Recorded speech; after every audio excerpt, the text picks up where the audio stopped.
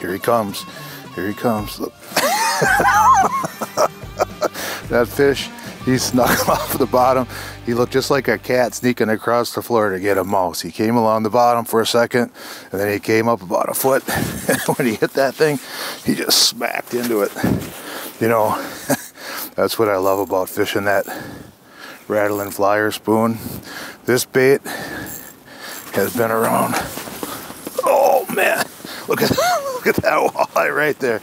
Look at, he got that thing right down too.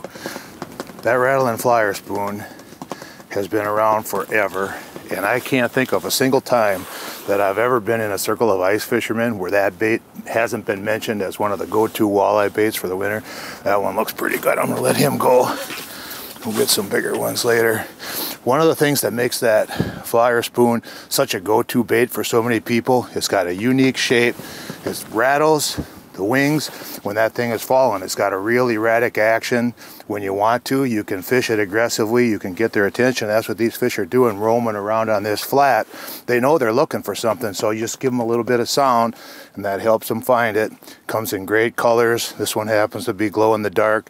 But I'll tell you what, that bait, day in and day out, when you can't think of what you want to fish with, you tie on a Rattlin Flyer Spoon, and you know for a fact you got a bait that will catch walleyes.